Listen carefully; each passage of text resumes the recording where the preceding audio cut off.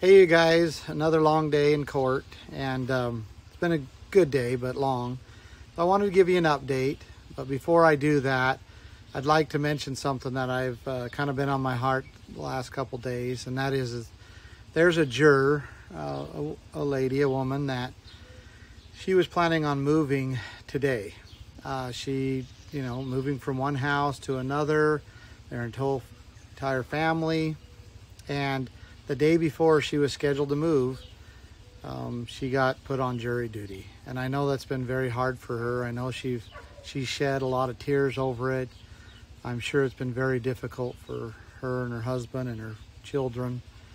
And I just feel bad about that. And, there's not anything I could do about it. I just wish we would have fought harder to get her off the panel so that she could take care of her family and move. And imagine the difficulty that she's in right now. I mean, when you move, usually you sell a house and you buy a new one, and you have to get out of the house within a certain period of time and in the new one, and it's just a lot of work. And I know that it's been difficult. I could see it in her face. I know that she's cried a lot of tears and probably thought this would not happen to her. And I just feel for her and wish, I would have fought a little harder, get my attorneys to fight a little harder to get her off the panel, but that did not happen. And so anyway, she might not ever see this. If she does, hopefully she sees it after the trial, and that she'll know that our heart goes out to her. Now, give you an update. So the truth in our trial is being suppressed in the courtroom. That's just the fact. Lots of meetings at the judge's bench have been going on. Nothing from the 24th is being allowed in. Nothing from the 26th is being allowed in.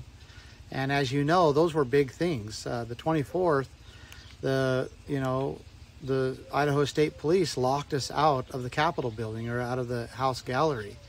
And that's kind of what started all of this. They actually broke the law. It does say that the gallery is supposed to be open during special and any other legislative session, So Idaho State Police broke that rule and caused a huge ruckus.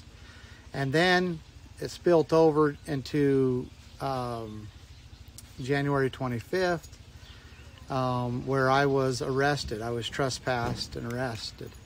And the facts are that there are emails that are showing that the Governor Little, Scott Bedke, Blake Higley, and others met several times days before the special session, and they discussed trespassing a person and then mentioned me by name. And so we have those, but they're not allowing that information in. They won't allow us to talk about what happened on the 24th or what happened on the 26th. You remember on the 26th, I was arrested in the Senate gallery. This is the next day after being arrested in the Lincoln Auditorium.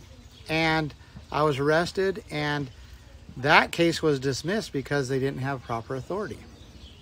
And so that basically is what happened. And they won't let that in.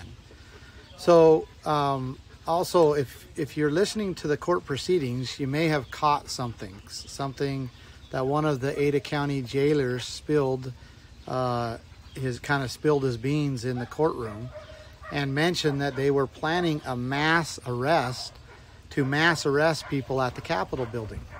And this was during the session. Yeah, he said it. He wasn't supposed to say it, because as soon as he said that, the prosecutor said, well, we're not going to talk about that, and moved right on. But I think the jury might have cued in on it, that there's way more to this. But imagine that in Idaho, the most conservative state, at the Capitol building during a legislative session where the governor was trying to get immunity for his decisions in locking the people down in COVID, during COVID. And now the Governor Little, Scott Bedke, Sergeant Blake Higley, Pro Tem Brent Hill, and others are all you know, the whole Good Old Boys Club, where they're all planning when people come to the Capitol building to do mass arrests.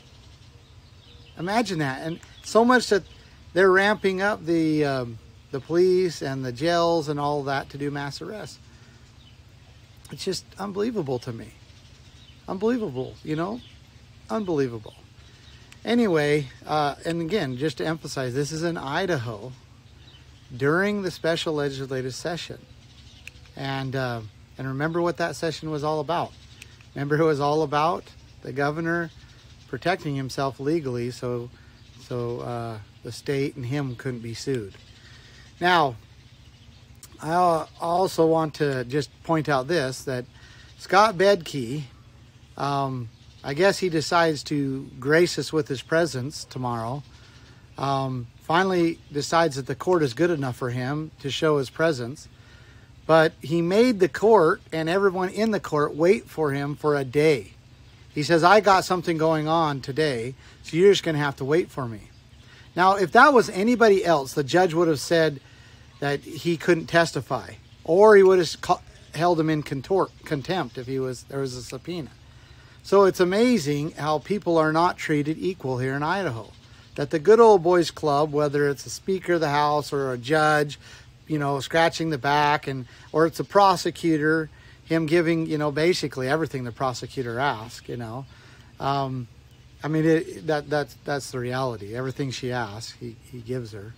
You know, it's just kind of a club, and the people are basically low lifes. They're secondary. They're kind of the scums, the slaves, the serfs, and the elites have control. They're in control of the government. They're in control of the courts, and they make sure that they watch after each other.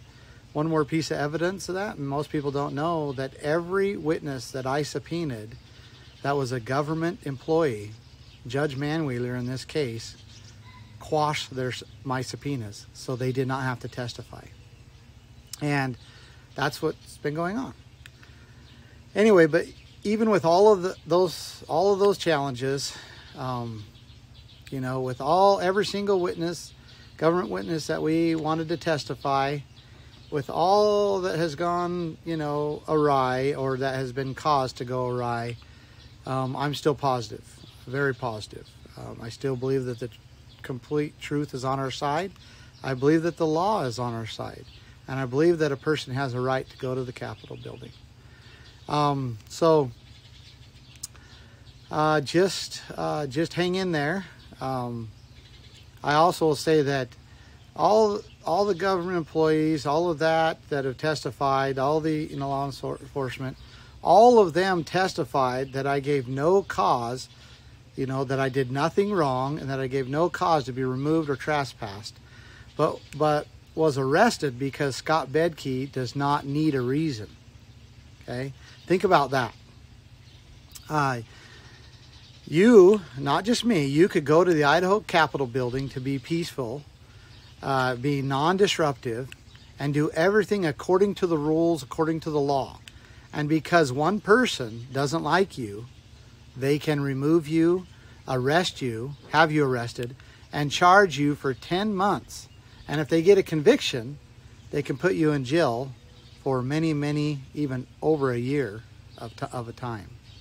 Anyway, I must say that even with all of this, I believe God is going to protect us, that he's going to give us the advantage as he has in the past, and that we will prevail and be free.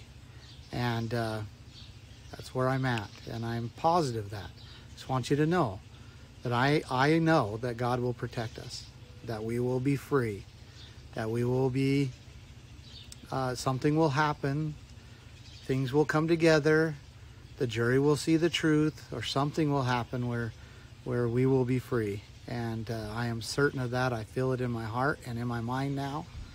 I feel it strongly, and I know that those things have always told me what is right, what is wrong, and what is true. So thank you.